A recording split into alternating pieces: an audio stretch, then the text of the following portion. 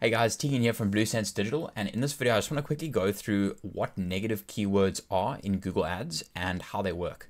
So diving straight into it, I just want to first go through where to access the negative keywords section. Let's say we wanted to look at the negative keyword section for this particular shopping campaign.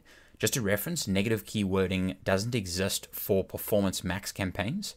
So just please note that the negative keyword section simply won't exist for that campaign. So just going through an example for this standard shopping campaign here, click on that campaign, then come down here to keywords and click on keywords, and that should automatically select negative keywords.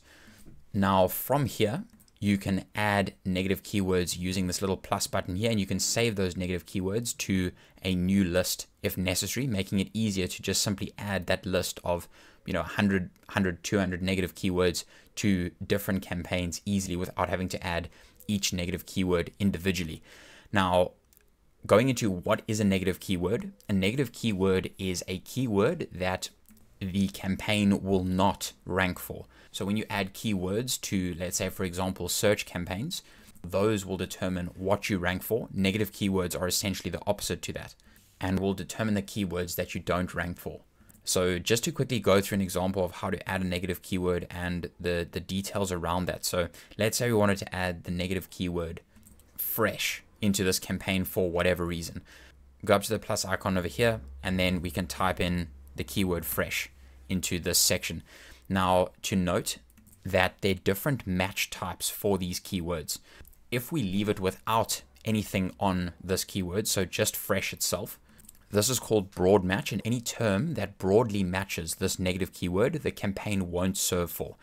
Then one step up from this is called phrase match, which is where you have quotation marks around your keyword. This phrase match essentially means if this phrase appears in your search term, or if someone searches for, let's say, a long search that contains this phrase, your ad won't appear for this particular search. Then one step up from this is called exact match, and this is when you have square brackets around your keyword. So if someone searches for this term directly into the Google search section, the campaign will not rank for this specific keyword.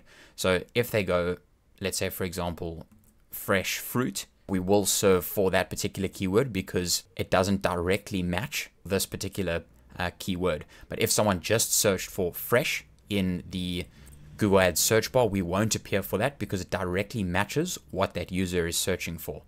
Generally speaking, when adding negative keywords, you don't use broad match and only go for phrase and exact match.